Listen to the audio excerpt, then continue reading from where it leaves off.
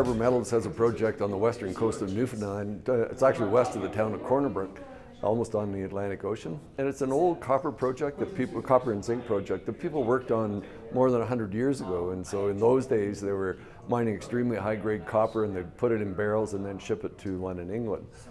And subsequent to that, the project's kind of been forgotten, and no one's really gone back and done a good job of doing new exploration methods to try to trace the mineralization.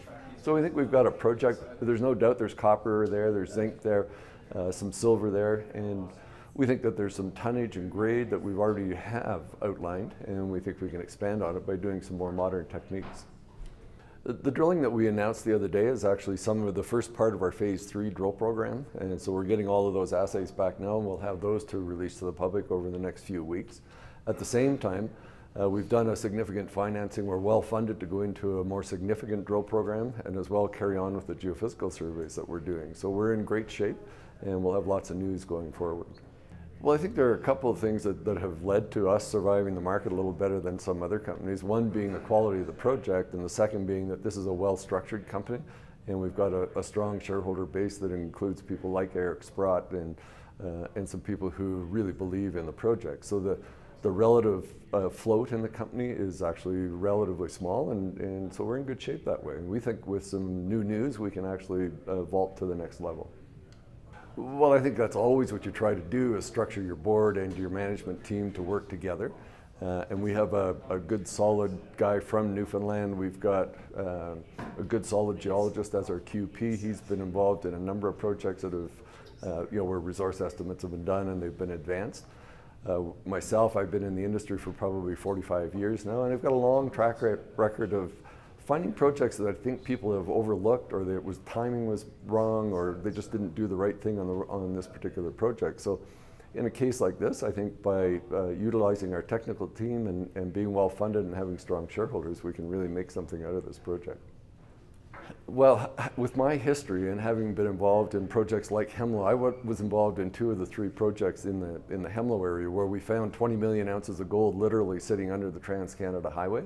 And having seen the share price of companies like Goliath and Golden Scepter go from 15 cents to the equivalent of $100 after all the takeovers were done, I think that's really where shareholders do the best, if you've got a good project and if you've got a good team evaluating it. So I think in base metals and in gold, those are the sectors that you want to be involved in. And then I think you really want to be in those, try to identify those special projects where there really is lots of upside still in them.